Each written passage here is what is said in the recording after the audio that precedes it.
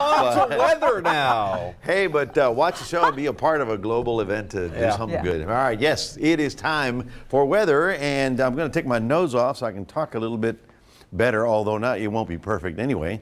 We're looking at a live picture out at Rockport. It's going to be a busy place as we get on into the Memorial Day weekend. Yes, sirree, it's 80 degrees right there. The winds are at 23 miles an hour, and you can see the morning cloud cover out there. Now, the temperatures for us are also on the warm side, 81. Feels like 86 because of the heat and the humidity. Now, we got up to 91 yesterday. We're probably going to do that again today, and you just saw the forecast. That's going to be like that right on through Monday.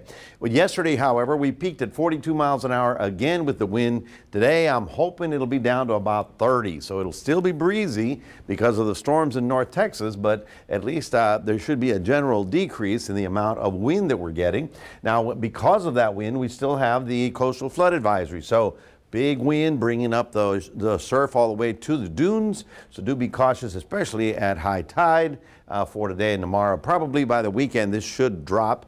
I expect the weekend winds to be at about 25 peaking. All right, so 10 to 25, something like that. So it should be a little bit better as we get to the weekend. Oh, well, it's not better in the Midwest. We've been talking about this. All this in green is flooding all the way down here to the Texas Panhandle. All this in red right about here in St. Louis, that's where the severe weather is occurring right now. But as I mentioned now get a load of this map. Here is Iowa, and this is the April rainfall totals.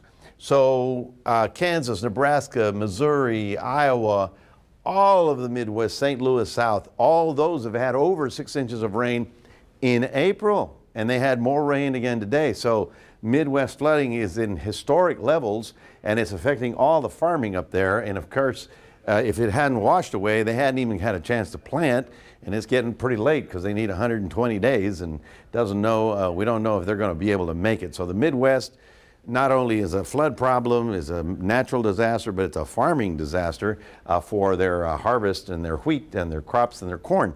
So looking at us, we're looking at the morning cloud cover. We'll have afternoon sun. It'll get us up into the 90s. There's storm number 1 that produced the weather here and then moved up there. That's the current flooding. Storm number 2 is going to follow right behind it, continue more flooding. Now, while we are looking at that cold pocket of stormy weather that's going to create that rain, we're looking at an expansion of an early summer heat wave here. We're looking for places like Atlanta, Jackson, all the way to Dallas, looking at temperatures about 5 to 8 degrees above normal for the week, all through the weekend. So here's storm number 2. It comes out of New Mexico, and you can see that in the Panhandle, we're going to see another round of storms as that front goes through. It looks like it won't be as intense as the last one, but nonetheless, more rain expected for that area as well, and they're still soaked from the last one. So it has been something else in the Midwest. All these storms are way, way, way strong, coming in cold from the West Coast like that. So we are looking at gusty winds up to 30 miles an hour today, getting down to about 20 to 22 over the weekend. That will help out because otherwise getting sand in your sandwich at the beach is not a good thing. Otherwise, sunny, warm, and humid. That's your 7-day forecast brought to you by NEC Co-op Energy. It's birthday time. If you know somebody's got a birthday, just give us a shout. Go to the website, go to that birthday club tab, and upload a photo. Join me in wishing our sunrisers a happy birthday.